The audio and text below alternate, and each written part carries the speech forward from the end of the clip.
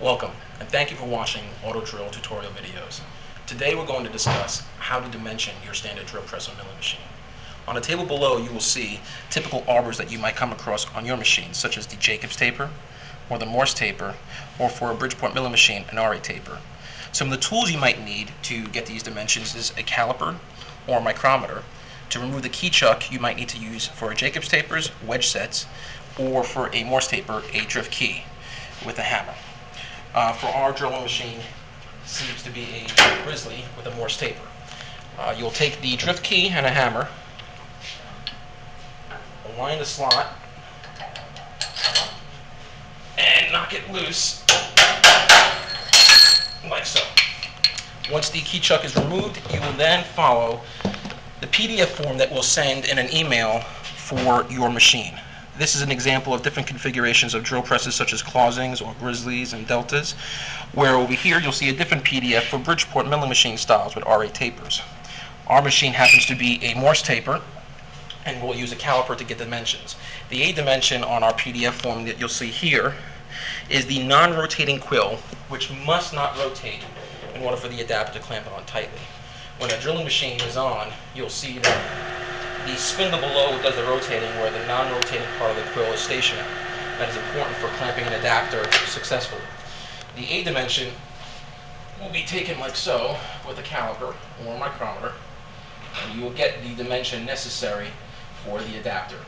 You will then look to the PDF again and see on the B dimension that is the lip right underneath the quill, mostly in Morse taper settings, as you see here.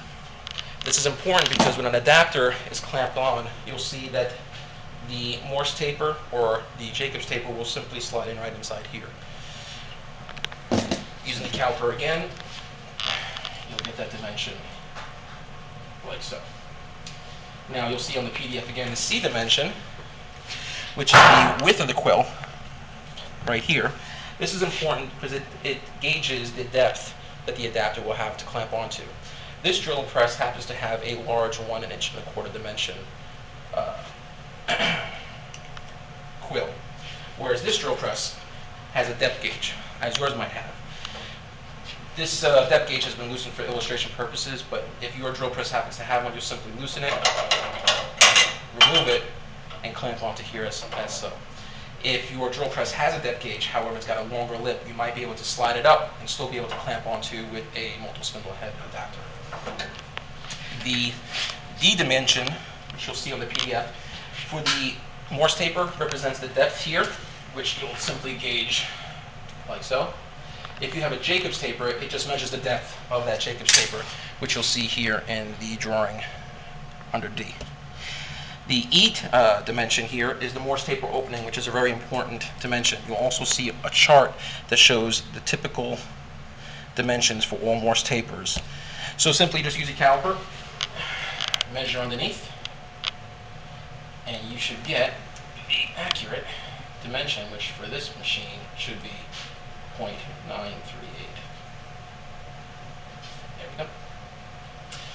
And that is how you dimension your drill press for the adapters. If you have any questions, feel free to reach us at 1-800-871-5022, or for internationally, 01908-542-0244, or visit us on the web at drillhq.com. That's actually drill-hq.com.